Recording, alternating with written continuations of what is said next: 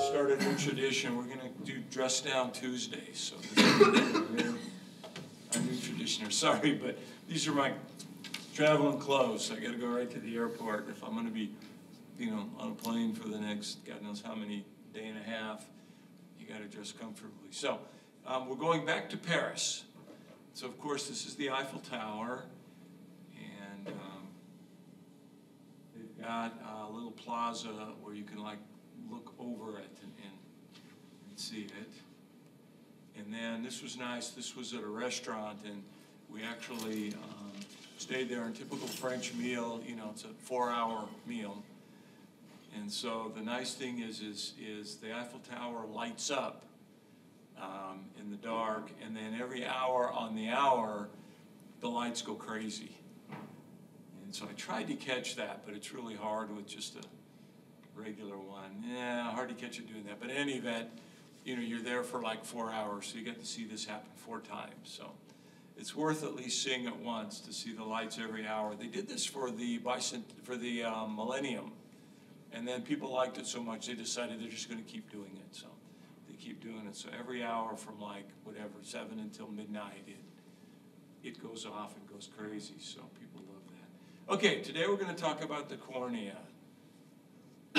All right, so we've got, ophthalmic pathology fellow, all bright-eyed and bushy-tailed. Now, tell me about the layers of the cornea. So again, what's our main theme about ophthalmology? It has layers. Okay, so what are the layers starting from out to in? So there's the epithelium, okay, and then there's Bowman's layer, which is not a basement membrane, and then we have the stroma, and then Descemet's membrane and endothelium. Okay, so what stain is this? This is a PAS stain. And how can you say that? Because Bowman's isn't stained, but Descemet's is. Exactly, and so it's a good way to remember, Bowman's layer is not a basement membrane, Descemet's membrane is. And so if you do a PAS stain, you see that Descemet's membrane stains this nice kind of magenta color, whereas you see Bowman's layer up at the top is still pink. All right, so let's talk about some of the layers here. All right, Ariana, tell me about the epithelium. It's a stratified, squamous, non-keratinized. Okay, about how many layers thick is it? 5 to 7. Okay, so you can see it's about 5 to 7 layers thick. Keratin or no? No keratin, all right. And then what layer is this right here? It's Bowman's. Bowman's layer. And so, as you see, Bowman's layer, it's really a condensed, almost stroma. And the important thing to remember is Bowman's layer does not regenerate. And so if you have an injury or an infection or something that causes either break or loss of Bowman's layer, it does not regenerate. So it's kind of historical record of what's happened to that part of the cornea. And then we're looking right here. Rachel, why are we doing this stain again? What stain is this? This is PAS again. PAS stain. Why would I do this? It doesn't, but what does stain on here?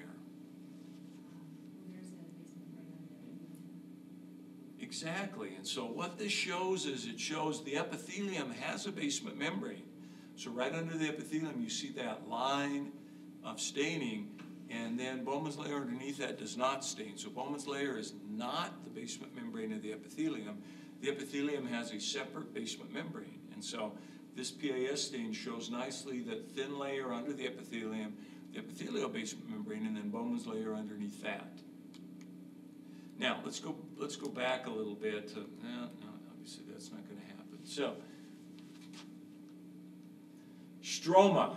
All right, pretty unexciting part of the cornea. Marshall, what is the stroma comprised of? Collagen fibrils and I think fibroblasts also.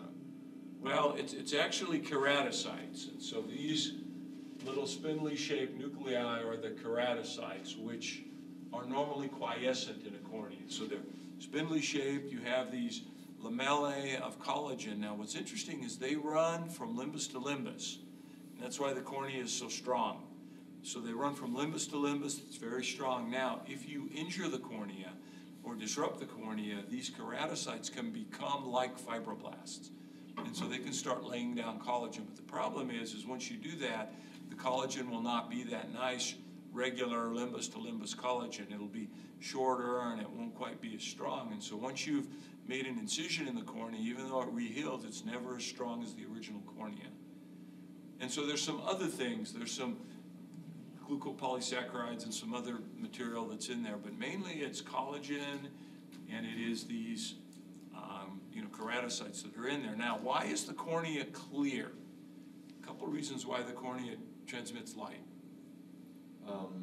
Because it's like the appropriate hydration. Okay, so exactly. So it's dehydrated, and so it's not, full of fluid. And so if you get any fluid in the cornea, of course it becomes cloudy. Chris, what's another reason why the cornea is transparent, the stroma? So it's because of the way the collagen fibers are arranged. They're very regular. Exactly. So if you look at them on say, electron microscopy, they're very regularly arrayed, so light can come through them. The sclera, on the other hand, is white, but it's made up of the same stuff, but the scleral fibers are not regularly arrayed, and the sclera has fluid in it, and so it's not deturged. So that's why the sclera is white and the stroma is not. All right, now we're looking at the posterior here, Allie. So again, what layer is this right here on the posterior? And then what's outside of the endothelium? Descemes membrane. And so if we look at that closer up, there's the endothelium, there's Descemes membrane. So remember we said Descemes membrane is PAS positive. It truly is a basic membrane. But if you look at Descemes membrane with electron microscopy, there are two different layers. There's a banded and a non-banded. And so the anterior banded part of Descemes membrane is the part that's there from early on. And then throughout life, those endothelial cells lay down more Descemes membrane, and so it becomes what we call non-banded if you look at EM. And so throughout life, Descemes membrane actually thickens a little bit. Now, looking at the endothelial layer here, the endothelial layer is a very busy layer. It does lots of things. Teresa, what are the junctions like in the endothelial layer between each of the cells? Tight. They're tight junctions, exactly. And so this is where you get a barrier to fluid pouring into the cornea.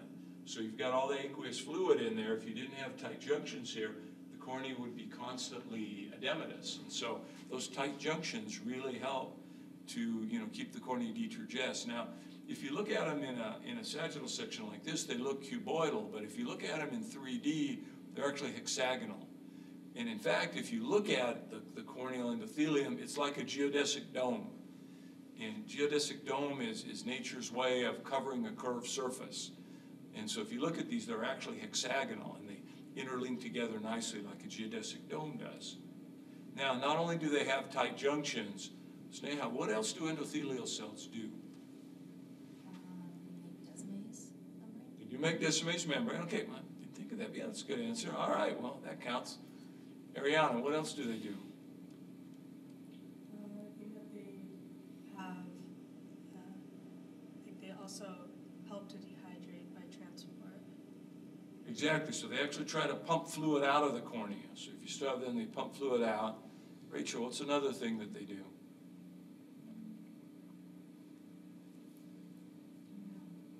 They actually transport nutrients from the aqueous into the cornea.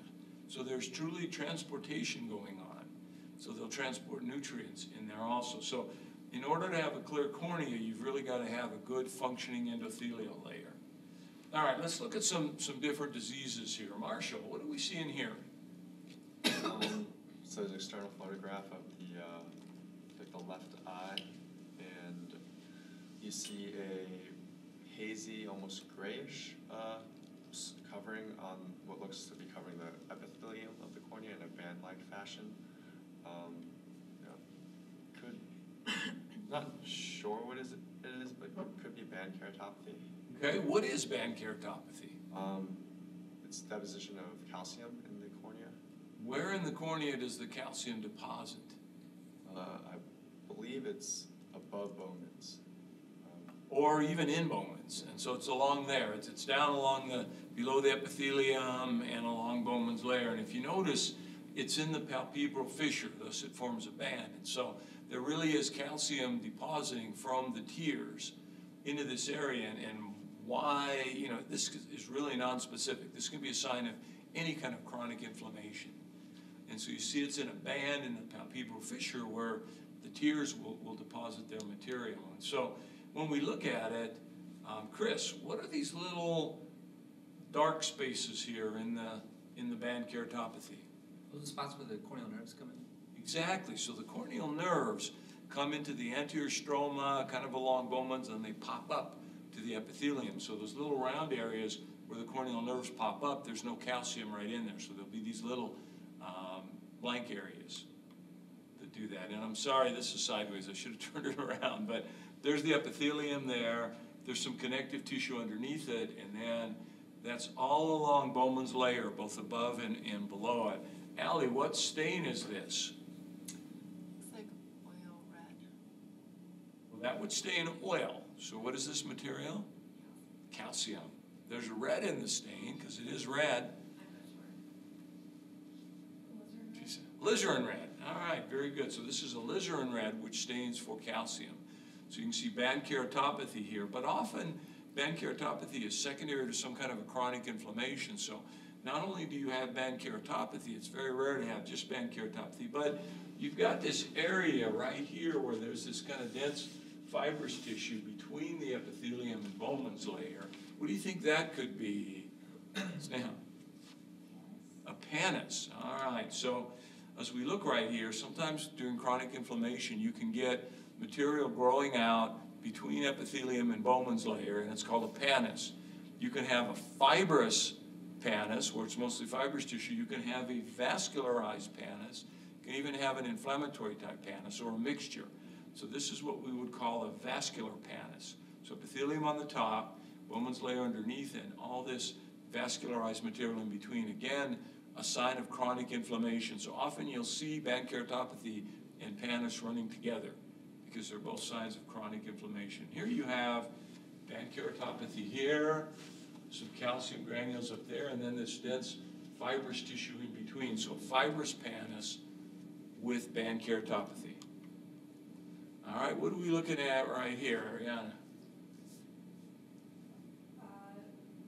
Almost at the limbus there, the cornea is not clear.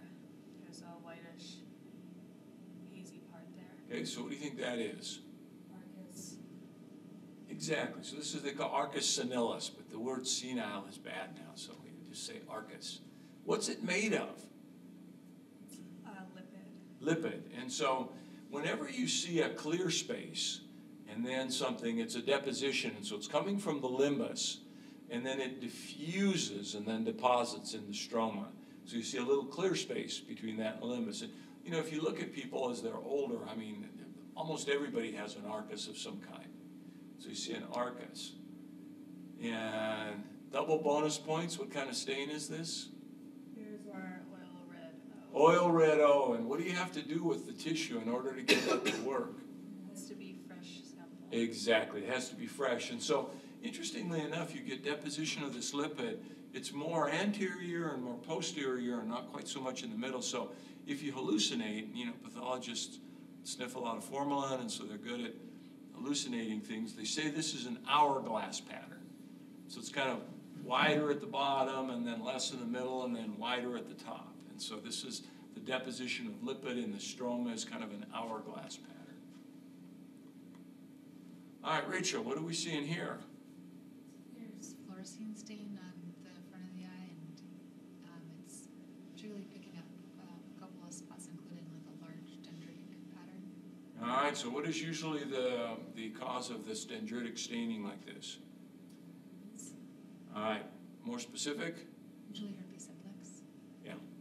And then type 1 or type 2? Type 1. Type 1, but could be 2. I mean, could be. So, again, I'm going to give you guys some pearls here. So whenever anybody asks you a question about anything in the cornea, they say, what's in the differential diagnosis? And you say offhandedly, well, of course, herpes. Just say it offhandedly, because herpes, and they'll go, oh yeah. So if you don't know what the answer is, just say, well, of course, herpes. Because that's in every differential diagnosis. So these are pearls now, remember these. But you have to say it offhandedly, like, well, of course, herpes. And then they'll say, well, simplex or zoster. And you say, well, simplex, but could be zoster. You know, sometimes zoster can cause these. Although, if you see the dendritic pattern with the little kind of raised bulbous edges, that's usually simplex. But zoster can give you some staining, but it doesn't look like this. So this is usually herpes simplex that causes this. And when we look at it, you'll get a little area of ulceration in the epithelium, and then you'll get some stromal inflammation, but you can also have a more of a stromal herpes. And then this is thought to be more autoimmune than actual active infection. And if you look real carefully, you'll even see epithelioid cells down here in the deeper stroma. And so you can get a more epithelial herpes. And the cornea guys will talk to you at this at length, because you know the different ways that herpes can present, and whether it's infectious or it's an immune reaction. And there you can see the giant cells down there along Decimase membrane. So this is the more stromal herpes that you can see. And that's just kind of cool, because this was a scraping they did, and you can see the epithelial inclusions that you see in herpes. Now you guys have, you know, PCR tests. You can just scrape it and send it off, and you get them right away. But you know, before we had that, you'd do scrapings and you'd look at them. This is almost like a pap stain. And so you'd look at them and you'd see these inclusions that would be signs of herpes involvement. Marshall, what do we see in here? There's diffuse injection, some chemosis, and neovascularization, 360, as well as a cloudy cornea with an irregular surface. Not sure what the diagnosis is. All right, so this is actually a corneal ulcer. And so this is a really nasty looking one. This turned out to be Pseudomonas. So this is a patient that didn't take care of their contacts and got them contaminated. So this is a bacterial corneal ulcer. And it's very important to recognize these, because especially an aggressive bacteria like Pseudomonas elutes collagenases, proteinases, things that melt corneas. And so you can melt a cornea in 24 hours with a nasty corneal bacterial infection. So you got to recognize these right away. When you look at the pathology, what happened to this cornea? Looks like the epithelium is gone. Most of like half of the stroma is gone also. It's severely thinned. What else? There's almost like a penetrating wound. Exactly, so it perforated. So if you look right here, you can see that there is an actual area of perforation here. And if you look, it's not that nice pink stroma. It's white and it's pale. And so what's happened is it just completely melted. And so this had a severe bacterial ulcer in the cornea, melted and then perforated. And what kind of inflammatory cells do you usually see in a bacterial ulcer? Neutrophils. PMNs usually, so acute inflammatory cells. And so you can see in here lots and lots and lots of neutrophils, PMNs. Now you can still have lymphocytes in here or plasma cells, but there's acute inflammatory cells, there's lots of PMNs in here. So it's an acute infection. So when you treat it, not only does the bacteria cause the cornea to melt and become opacified, but the PMNs that come in to fight it, they dump out a lot of materials from their granules that can also cause the cornea to melt and to opacify. So, you know, that's good if it's in the skin and you've got an infection and the body's immune system attacks it and cleans it up, but in the cornea where you want it to be clear, that's not good. And so you want to really kill those bacteria as rapidly as you can. And so this is truly an ophthalmic emergency. You know, you want to treat them with fortified antibiotics or antibiotics. We're talking every hour to 2 hours for the first 24 to 48 hours, or you can melt a cornea. All right, Chris, what do we see in here? Here's an external photo. Again, we see some chemosis, some injection, and cornea, a bit cloudy essentially, and there's this wide specification. It looks like it could be another infiltrate, potentially another ulcer. Yeah, so there's an ulcer and infiltrate, and then you see this little rim of haze around it. Now, I'll give you a hint. This is an Idaho potato farmer. That's eye's been irritating him for about a week. So you think maybe about something a little bit more indolent, so something like fungus could do this? Okay, so when you see a more indolent ulcer like this, you think something less than bacteria, but something more like fungus. And so when you have more indolent, especially someone who works, you know, farmers, ranchers, or sometimes people will say, I was out hiking and I don't know, I was in the garden, something got in my eye, and so they'll often have some kind of a vegetative exposure. And what is this stain? It's the GMS stain? GMS, so Gamorrean methenamine silver, so it stains fungi silvery black. So you see the little yeasty beasties or the little ones staining black up there. So this is a chronic fungal ulcer. Allie, this is a patient treated by an ophthalmologist for herpes for about 2 or 3 weeks. Didn't get better, hurts, lots of pain, lots of light sensitivity. It's not even a fluorescein stain, but you can see a chronic area of epithelial abrasion there. What do you think this could be? There's an area of like more consolidated infiltrate that's in a ring, so that's kind of acanthamoeba. All right, so this is a classic acanthamoeba. It's the ring infiltrate, chronic non-healing ulcer, often misdiagnosed early on as a herpes infection. And what's the stain? I don't know if I even showed you guys this in our staining talk. Well, bonus points if you know the stain for acanthamoeba. Gridley, because Gridley stains green. Okay, so Gridley green. So it'll stain the stroma green, but it'll stain the cyst wall. It's kind of a silvery black. And the problem why these are so difficult to treat is that they insist. So once they insist, it's really tough to get the medicine in them to kill them. They're very resistant to that. So you want to recognize these early on because these beasts can get into the nerves. They can start to go in beyond the cornea into the sclera. And so you really want to recognize this early and treat it. Nowadays, you've got good treatment available. Basically, your swimming pool disinfectant drops is what you use. But there is another material that you can order. You have to order it from England, propamidine, or Broline. But usually now you can get the swimming pool disinfectant, and that'll treat this. And so this is the Gridley green stain that stains the acanthamoeba cysts. And usually the patient will have some kind of exposure to standing water or something. You know, don't put your face in a hot tub, by the way. You can do this.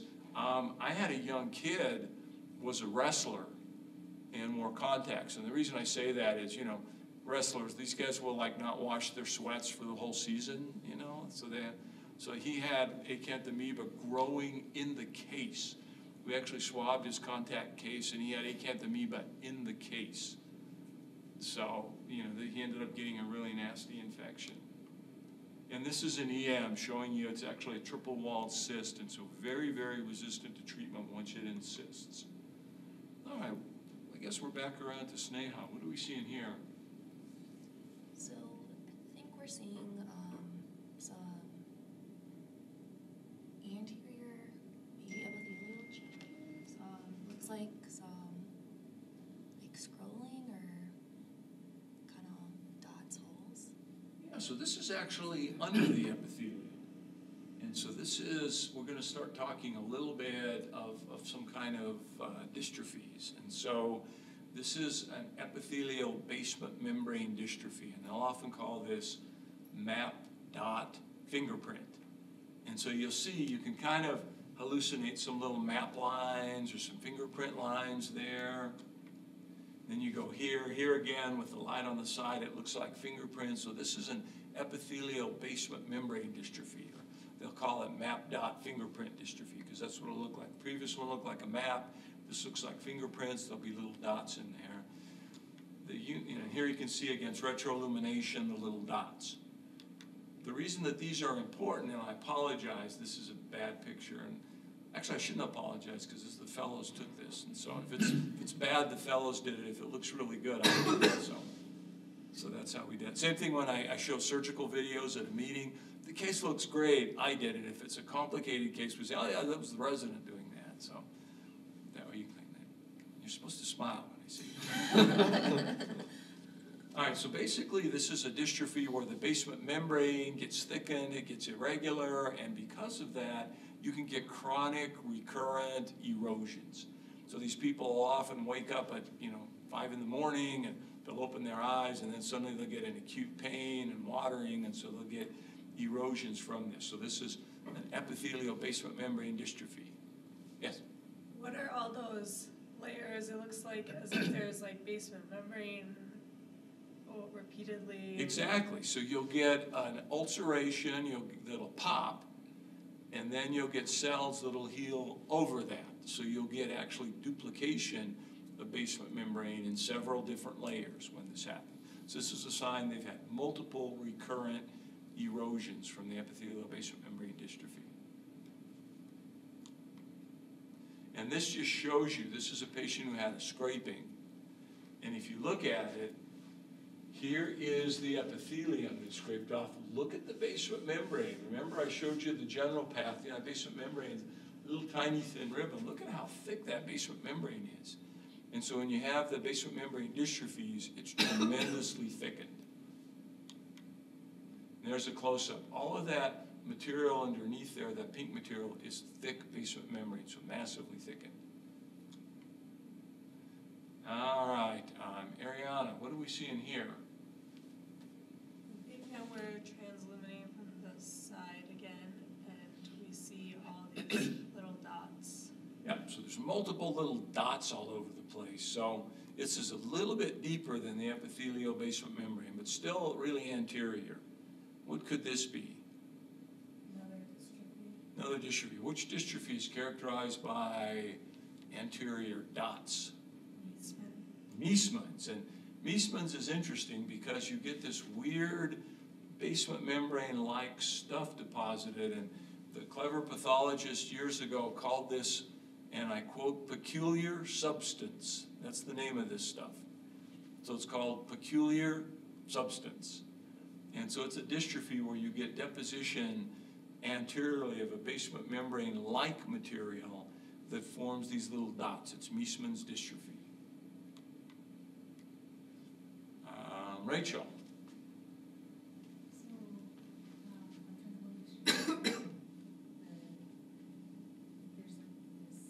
Slightly more feathery kind of opacities.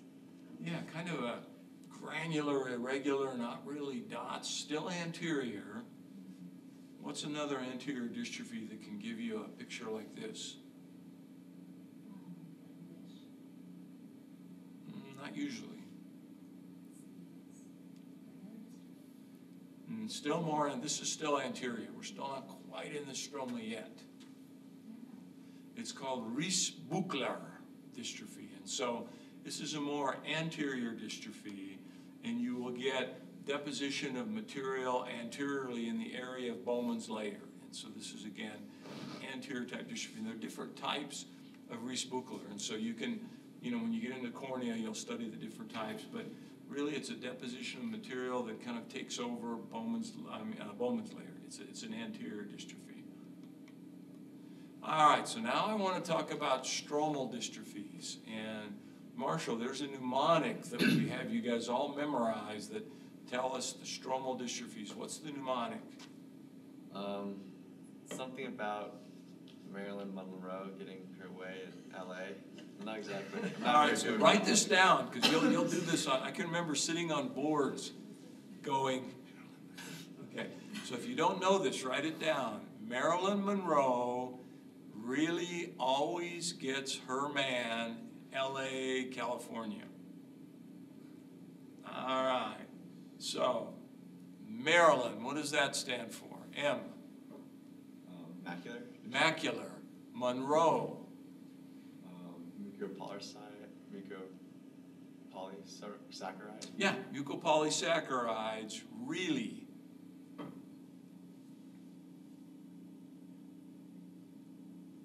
Reese-Buchlers. No, I'm not sure. Recessive. Okay. So, always. Amyloid. Oh, so you got to know these. Got to know these called. Don't guess. So another thing, if you're ever on oral boards, don't guess. the guy who does it will go, tell me more, and then you just get deeper and deeper. So the key thing when you're in a hole, first thing you do, stop shoveling. All right, so always Alcian blue. So the nice thing is it tells you what it is, it tells you what the material is, it tells you what the stain is, and then really gets thrown in because this is the only one that's recessive. So that's all you have to remember. The other two are dominant. So macular, mucopolysaccharide, recessive, Alcian blue. So macular, you can get little round-like deposits, but usually it's more diffuse, and the key thing is it's not clear in between. It's hazy even in between the deposits. So this is macular, and the material is mucopolysaccharide, the stain is Alcian blue. And so it'll stain the mucopolysaccharide material blue. And there's another stain of this mucopolysaccharide material in the stroma.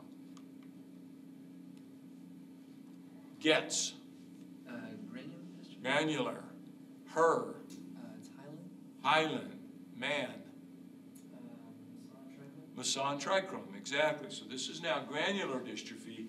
It looks like little cookie crumbs all over the stroma. And the key thing is in between the cookie crumbs, it's clear. Also, the deposits are more central, and there's a clear zone in the periphery by the limbus.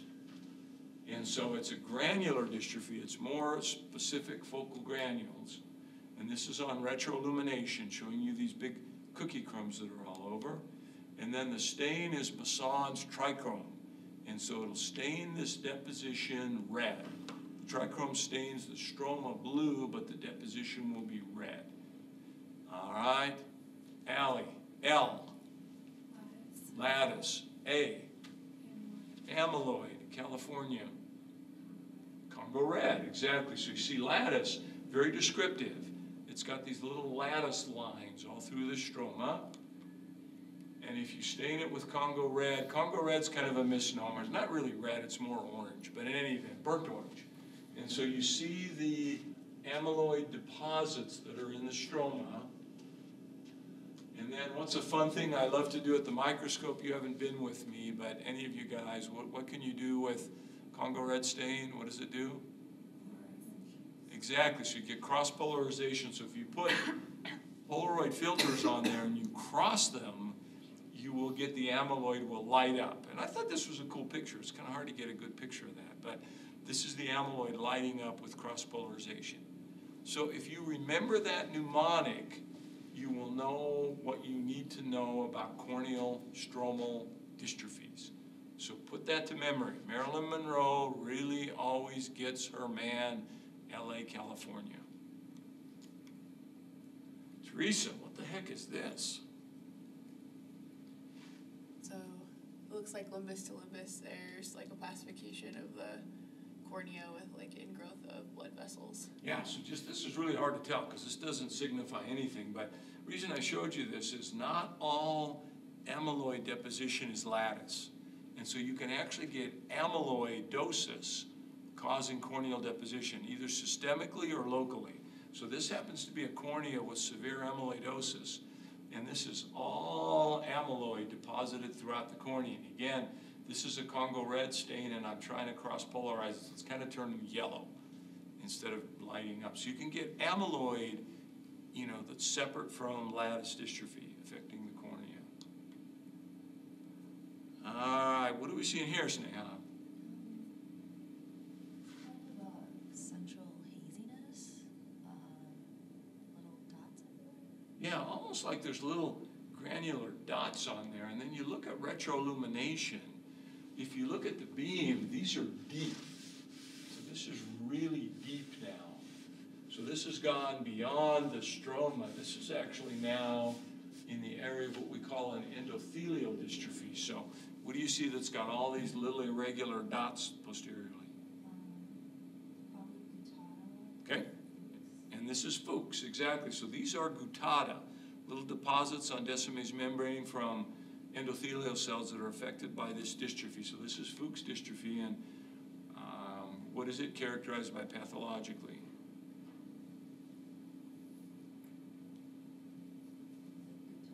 Right, so these are gutata, these little excrescences on Descemet's membrane, but look at how thick Descemet's membrane is. And so you get massive diffuse thickening of Descemet's membrane, and you get gutata, and the endothelial cells eventually break down. And so you'll get corneal edema as kind of the final issue with Fuchs dystrophy. And so thickened Descemet's membrane, multiple excrescences, which are called gutata, and then the endothelial cells eventually die off. Now, there is a condition called gutata-less Fuchs. There can be Fuchs without gutata, and that can be diagnosed only by professor corneal chairman attendings. And so Randy Olson's the only living human I know who can diagnose gutata-less Fuchs at a slit lamp. Mere mortals can't. It's the equivalent of the S1 murmur that the cardiologist can hear and nobody else can. So Dr. Olson can diagnose gutata-less Fuchs, but mere mortals, we have trouble doing that. So, but there is such a thing. We've actually seen Fuchs where there's thickened Descemet's membrane and no gutata. So rare, but usually you see the excrescences, the gutata. What are we looking at here, Ariana? This is Munson's sign showing keratoconus. Okay, so this is a gentleman looking down, and look at the indentation of the eyelid, or outside part of the eyelid, how it's cone-shaped instead of round. And so this is severe keratoconus. It's called Munson's sign. So if you look down, you can actually see the cone-shaped cornea. Now, obviously, we've got superficial topography now. We can diagnose this at a much earlier stage, but this is keratoconus, and it's still lumped into the category of dystrophies. And so we're not sure what it is. Some people call this an anterior dystrophy or a Bowman's layer or a basement membrane dystrophy. But if you look at it, what's the pathology that characterizes keratoconus? Here we see a break in Bowman's layer. Okay, so that's the classic sign, a little focal break in Bowman's layer. Now, you'll also get thinning of the stroma, especially inferiorly, and then you'll get that cone-shaped outpouching. But when you look at it pathologically, there'll be multiple areas of little focal breaks in Bowman's, and that's why people think that this should be classified as maybe an anterior or Bowman's dystrophy. So this is keratoconus. Boy, along that line, what's going on here, Rachel?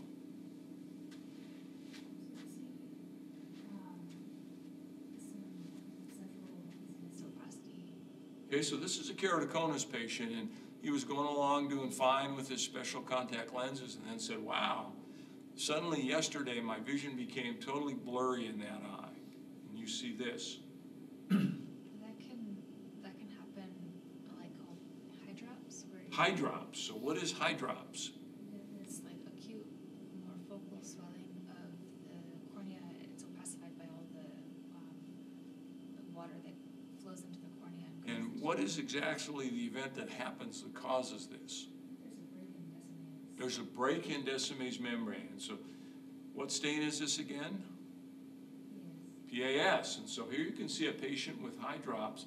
There's a break in Descemet. So the way I think about it simplistically is that it's usually not in early keratoconus. It's in advanced keratoconus. So that cone stretches and stretches and stretches and stretches and stretches, and finally Descemet just breaks. And so because Descemet is pretty elastic, when it breaks, it curls in. And then you can imagine that fluid from the anterior chamber just pours into the cornea, so you get acute edema.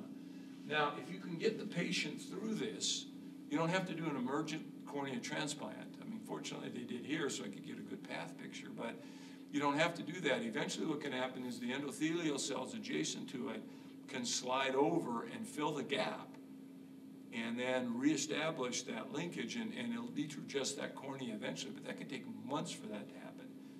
And so, stop that.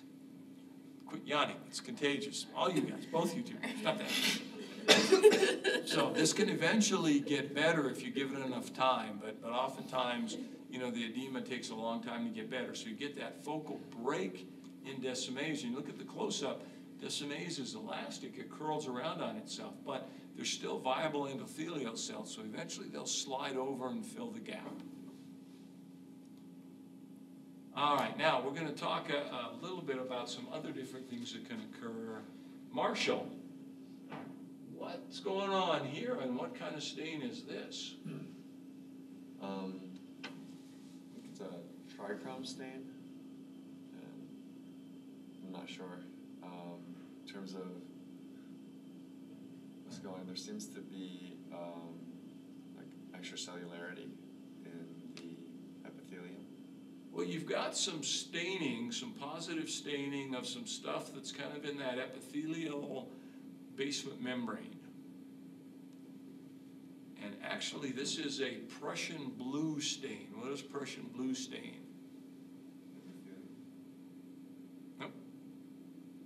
It's in the epithelium, but what does it stain? Specifically, what material?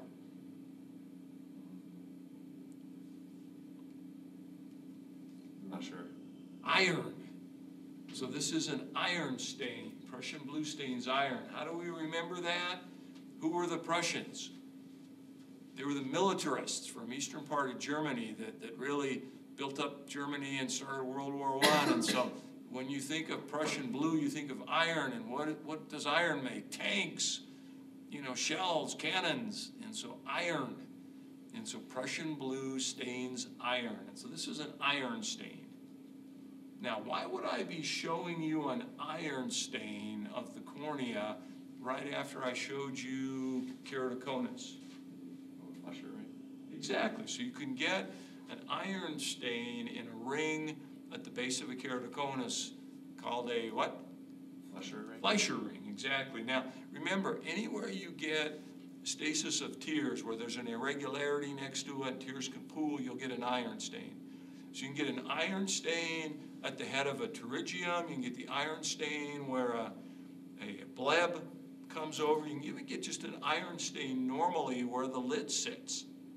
So those are called Hudson-Stawley lines. And so you can get iron stains anywhere that you get, as I said, an elevated area and then some pooling of tears next to it. So this happens to be an iron stain at the base of a keratoconus, a Fleischer ring. Chris, what is this thing? Looks like external specimen of probably a failed corneal graft is what it looks like. There's a lot of opacification, probably edema is what's causing it. Yeah, so you can see all the little sutures that were on there, and of course this has been cut in half. We're going to process the other half, and you see that it's markedly edematous. It's opaque, it's thickened, and so this is a sign of just chronic corneal edema. So corneal edema, what's the final common denominator that leads to edema? Problems with endothelial cells? Exactly, so chronic endothelial damage. So failed graft, high pressure, inflammation. For whatever reason, the endothelial cells get damaged enough, and then you end up getting edema. And so you get a corneal edema there. And when we look at the actual pathology on this specimen, what do we see in here? So you're seeing a break here between the epithelium and bones. Exactly. So this is bullae. A bullae is just a big blister. So this is bullous keratopathy. And it's important. This is a PAS stain. Look, the basement membrane is still on Bowman's. And so the fluid percolates through the cornea. It causes swelling of the basal layer of the cells. Eventually those cells will swell, they'll pop, and then you'll get a bullae or a blister. So this is bullous keratopathy.